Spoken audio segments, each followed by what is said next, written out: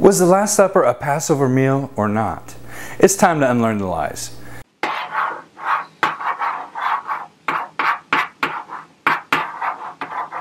Hey, welcome to Unlearn. My name is Lex, and I'd like to invite you to join us each week as we search out biblical truth together and unlearn the lies we've inherited.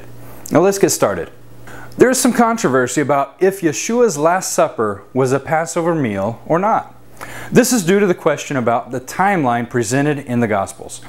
Some people think there's a conflict between the Synoptic Gospels and the Gospel of John, because the Synoptics say that Yeshua ate Passover at the Last Supper, while John says that Yeshua died on the preparation day for the Passover.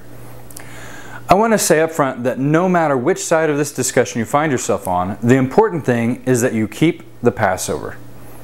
Don't let disagreement cause strife. We can disagree and still have fellowship. I know this because I have discussed this topic with friends who disagreed with me in the past, and we did not allow it to ruin our fellowship.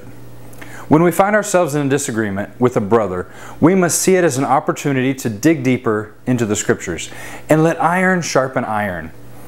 We are all trying to figure out these things, and we are constantly learning and unlearning.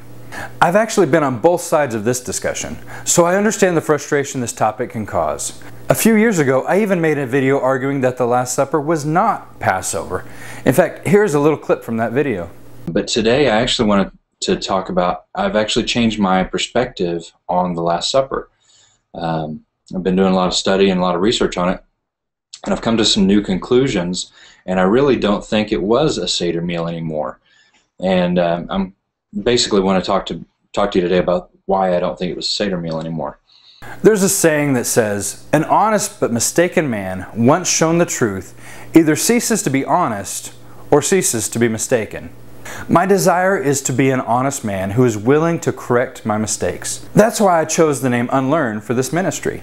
We must always be humble enough to admit when we make mistakes and willing to repent and make the appropriate changes. When we are presented with new information, we need to be willing to reevaluate what we believe about that topic. I have recently been presented with new information that has changed my understanding about the Last Supper. I'm now convinced that the Last Supper was in fact a Passover meal. And in this video, I'm going to explain why. The argument really boils down to a question about when the Passover meal is supposed to be eaten. Some say it is to be eaten at the evening beginning the 14th, while others say it is to be eaten at the evening beginning the 15th. I previously believed that Passover was to be killed at the end of the 14th and eaten on the 15th. However, after a closer examination of the Scriptures, I am convinced that the Passover must be eaten at the evening beginning the 14th, because Yahweh passed over their houses during the night of the 14th. That's why the 14th day is called the Passover. And in the first new moon, on the 14th day, is the Pesach of Yahweh. And on the 15th day of this moon is a festival. For 7 days, unleavened bread is to be eaten. So we see from this verse that the 14th day is the Passover, and the 15th day begins the Feast of Unleavened Bread. There's a distinction made between these 2 days. Passover is not the first day of unleavened bread. Passover takes place the day before the feast begins. The Synoptics tell us that Yeshua and his disciples ate the Passover the night beginning the 14th day. And on the first prote, day of unleavened bread, the taught ones came to Yeshua saying to him, "Where do you wish us to prepare for you to eat the Pesach?" And he said to them, "Go into the city to a certain man and say to him, the teacher says, my time is near. I am to perform the Pesach at your house with my taught ones." And the taught ones did as Yeshua had ordered them and prepared the Pesach. Now we just discussed that Passover is on the 14th and the Feast of Unleavened Bread begins the 15th. So why does Matthew say that on the first day of unleavened bread, they asked where to kill the Passover? The word translated as first is the Greek word prote, which means before, best, or what comes first.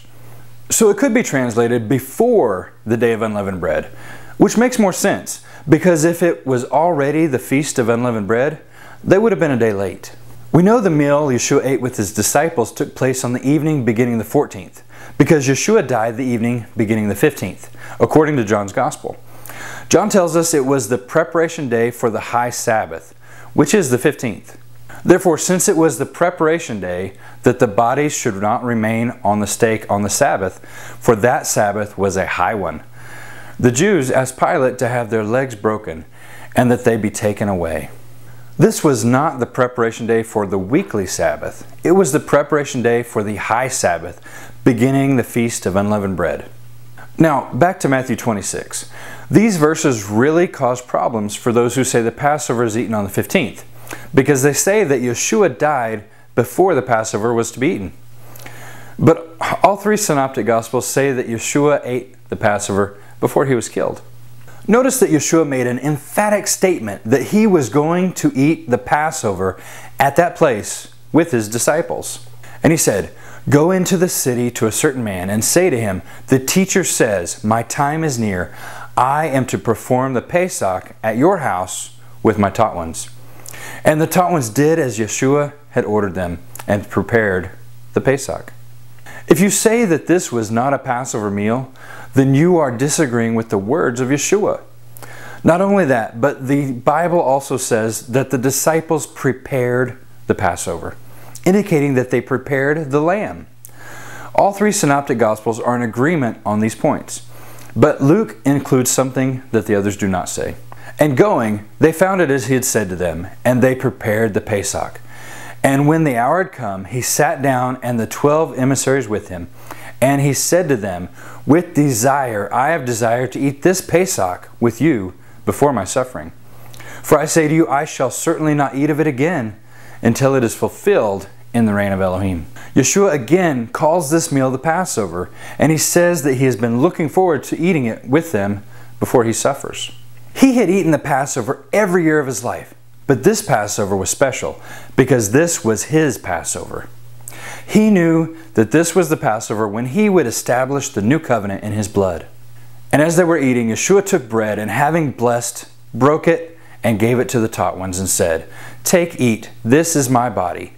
And taking the cup and giving thanks, he gave it to all of them, saying, "Drink from it, all of you, for this is my blood, that of the renewed covenant, which is shed for many for the forgiveness of sins." Passover is a covenant meal, and Yeshua ate the Passover with his disciples, explaining that it is the new covenant in his blood. This connects with the covenant that Yahweh made with Israel before they left Egypt, when he covered them with the blood and protected them from the destroyer. "And Yahweh shall pass on to smite the Mitzrites, and shall see the blood on the lintel and on the two doorposts. And Yahweh shall pass over the door, and not allow the destroyer to come into your houses to smite you." So we see that the 14th day is the Passover beginning at sunset, because Yahweh passed over them that night. And the 15th day is the high Sabbath. Yeshua ate the Passover covenant meal with his disciples on the night beginning the 14th. Then he died at the end of the 14th, finalizing the salvation and sealing the new covenant in his blood. Now it's your turn. If you found this video helpful, then share it with your friends and family so they can unlearn the lies with us. If you want to see more videos like this one, be sure to subscribe to my channel. And remember, the truth will set you free. See you next time.